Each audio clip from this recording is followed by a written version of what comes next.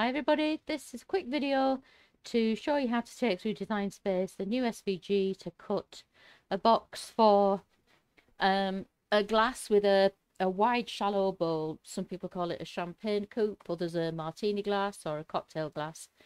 But here we are. I've just brought it onto my canvas from my library.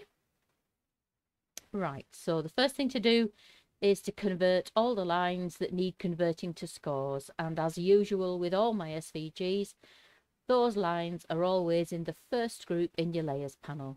You select them by just clicking on the name of the group, which is the second line down in your layers panel, and it selects everything in the group.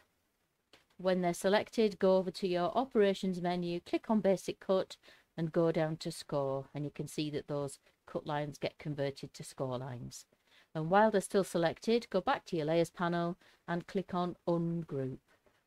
These commands might be elsewhere depending on what device you're working on, which version of Design Space you're using, but those are the names of the commands that you need.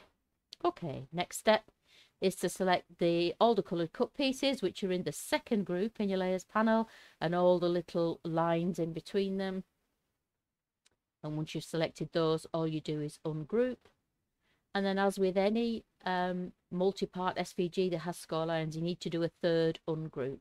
So to select everything on screen, you can do that by using this select all button in the top menu, or on a PC you can do Control A, or since you're working in your layers panel anyway, just click right at the top of your layers panel. That will select absolutely everything, and then click ungroup once more. So 3 ungroups, ideally in that order. If you do them in a different order, things will jump around in your layers panel and your scores might go to the back, and it is retrievable. You can fix it, but it's just work that you don't need to do if you follow it exactly in that order.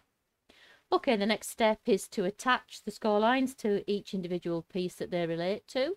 Don't do the SVG as a whole. It's got to be as separate pieces. And the simplest way to do that, I think, is to click on screen somewhere near a piece, drag a box to enclose just that piece and its scores, and go back to your layers panel and click on attach at the bottom, or wherever that is in your version of Design Space. And you need to do that for every piece on screen that has score lines. And then you can see that once you've done that, everything moves together, nothing gets left behind, and it will get cut and scored on the same mat. Okay. You get a PDF of instructions which tells you what all these different pieces are. So don't worry that you might not know what they are at the moment. Okay, so let's hit make it and see what happens. So at the moment I've got my lid set to cut from a contrast piece of card, and everything else, the actual box body has to cut from A3. So we've got to choose A3 for that, and you can see that the other 2 pieces just go onto an A3 as well. Even if you had the lid in the same colour as everything else, you would still need an extra piece for it. It's just too big to fit on this mat here. I have tried, it just doesn't quite fit, unfortunately. I'll just go back to the screen and I will just talk you through these pieces quickly, because this is the lid, this is the base insert that goes around the stem, this is the actual box bottom that glues onto these tabs and forms the 8-sided shape of the box, and this piece here is an insert that goes in the top of the box and sits on top of the glass and stops it moving around. So you might think you could get away with that and not use that extra piece of paper, but I think it really adds to the strength of the box and just protects your glass that little bit more. And the nice thing about it as well is when it's folded up and placed on top of your glass, it's placed with the flat piece of the card against the top of your glass. It makes a really nice little area within the box that you could put some chocolates in or something else. It's about 30 centimetres deep. Oops, 30 millimetres deep, 3 centimetres. And the full size of the box, obviously. So it's actually, you know, you could probably get about 8 or 9 Ferreros in there if that's what you wanted to put in with it as a nice little gift. So don't be tempted not to cut that. I would really cut it. It just adds to the rigidity, keeps your glass safe.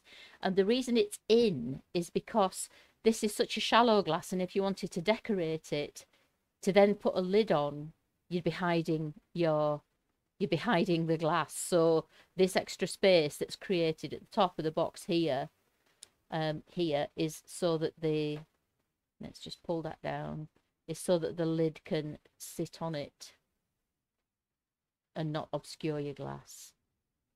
Okay, that's it. If you've got any questions, don't hesitate to come back to me. I'm always happy to help. You can contact me on Etsy or Facebook.